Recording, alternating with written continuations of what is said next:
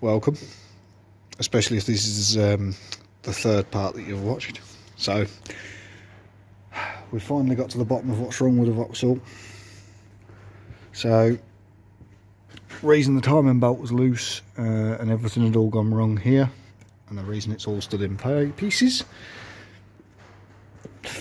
it's right here. This is the bottom timing sprocket. Clamps onto the bottom end.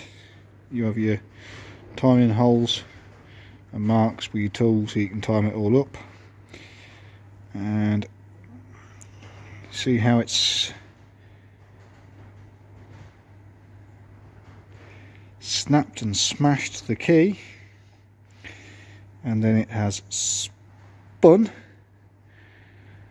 to there, and that's why the engine sounds like it hasn't got it sounds like it isn't on the right stroke. It's because it's actually sheared the key. I have called the Vauxhall and ordered a new bottom pulley.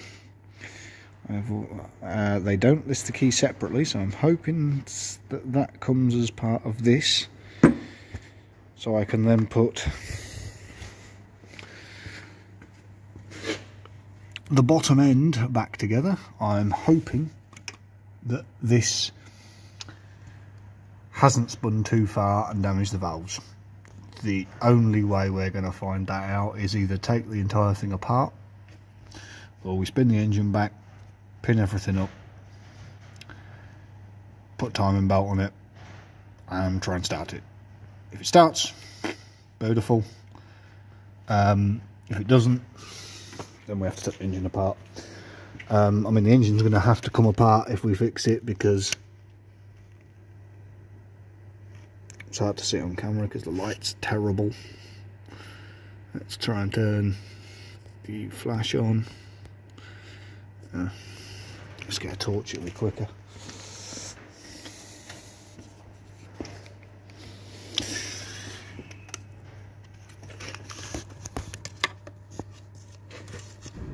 See how we've got water down in there and the glow plugs. That's because this, either the seal's gone in the manifold or the manifold's cracked, so that's going to have to come off if the engine's any good. But the intake manifold for one of these is £300 plus VAT, so we're not going to go throwing that on until we know that the engine's good. If the engine's spun and it's damaged a load of valves or the rockers,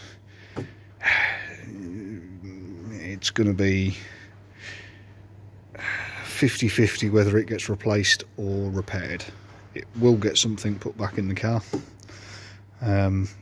but this engine's like I say, it's either it's on the verge of living or dying.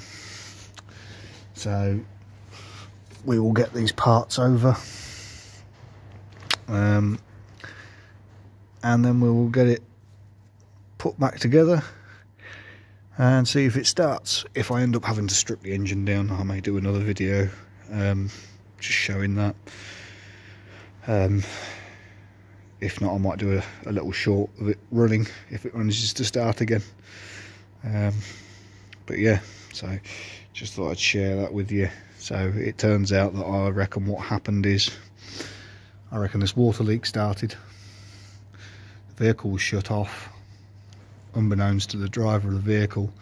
This has puddled into the cylinders, the engine's been turned, it's turned over, but what's happened is it's then hydrolocked, which has then sheared the bottom key and knocked the timing out. Then when it finally managed to move enough of the water to turn over, it was too late, it was already out of time. If anybody needs to know, the bottom crankshaft bolt is left hand thread, so you tighten it up to undo it. It's done up to 340 Newton meters, just to let you know, because I wasn't sure, and it was over tight because the pulley had spun, but you can see it's left hand thread.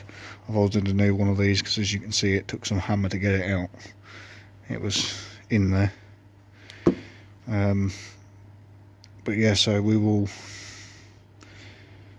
order said parts when they turn up. Bottom pulley's 15 quid.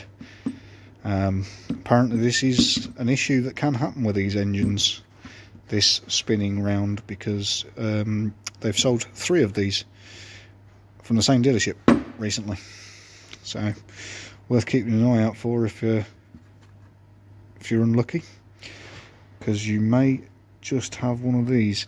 So I think with these engines from now on, I'm going to keep an eye on these. I might even, when it comes to doing the timing belt, pull these out and change the bottom pulley and the keyway just in case.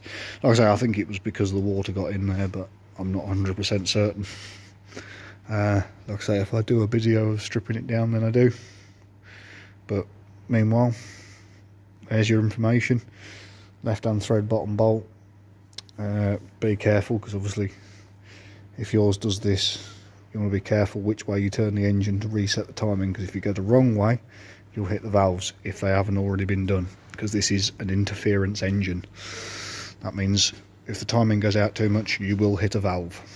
Now this does sound like it still has compression when you crank it, even though the timing's out.